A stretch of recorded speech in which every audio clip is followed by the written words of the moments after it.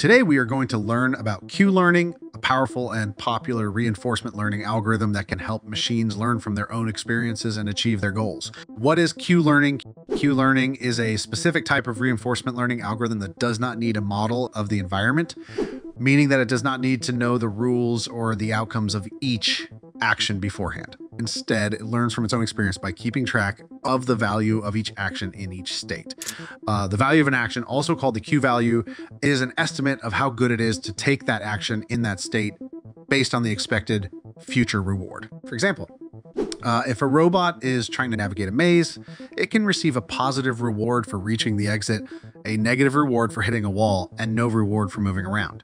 By trial and error, the robot can learn which actions lead to the highest total reward over time. How does it work?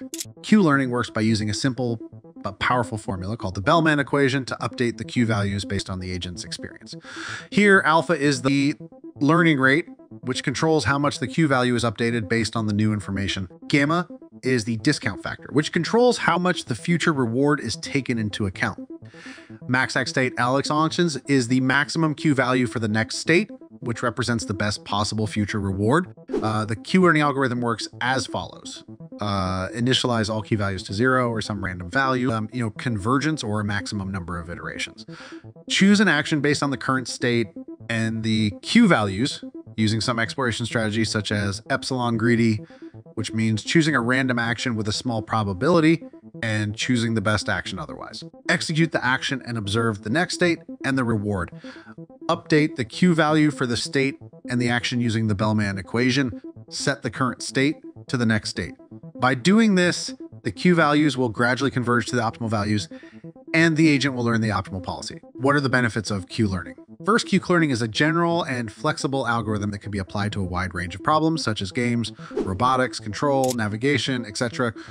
Qlearning can handle complex and dynamic environments where the state and the action spaces are large and the transitions are uncertain. Second, Qlearning is a model-free algorithm, meaning that it does not need to know the model of the environment beforehand. This makes Qlearning more robust and adaptable to changing situations where the model may be inaccurate or incomplete. Third, Qlearning is an online algorithm, meaning that it can learn and improve while interacting with the environment. This makes Qlearning more efficient and scalable as it does not need to store or process a large amount of data offline. What are the limitations of Qlearning? First, Qlearning can be slow to converge, especially when the state and the action spaces are large and the rewards are sparse. This is because Qlearning has to explore a lot of states and actions before finding the optimal ones, and it may take a long time to receive a meaningful reward. Second, Qlearning can be affected by the curse of dimensionality, which means that the computational complexity and the memory requirements increase exponentially with the number of dimensions. This can make Qlearning impractical for some problems where the state and the action spaces are very high dimensional. Third, Qlearning can suffer from overestimation bias, which means that the Q values can be inflated due to the max operator in the Bellman equation. This can lead to suboptimal policies and poor performance in comparison with other algorithms. There are a number of other reinforcement learning algorithms available, such as SARSA, Monte Carlo, and deep Q networks. Qlearning is compared to these algorithms.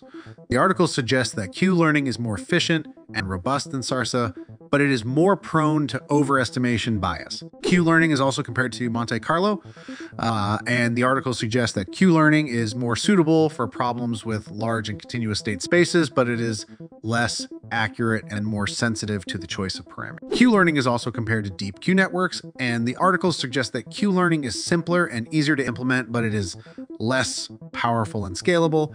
Qlearning is a very useful and popular reinforcement learning algorithm. It has the ability to learn from its own experience and achieve its goals in complex and dynamic environments. Qlearning is also a general and flexible algorithm that can be applied to a wide range of problems. Thanks for watching, everyone. I hope you learned something new and interesting about Qlearning. If you have any questions, please leave them in the comments below. And don't forget to subscribe to my channel for more videos on technology and artificial intelligence.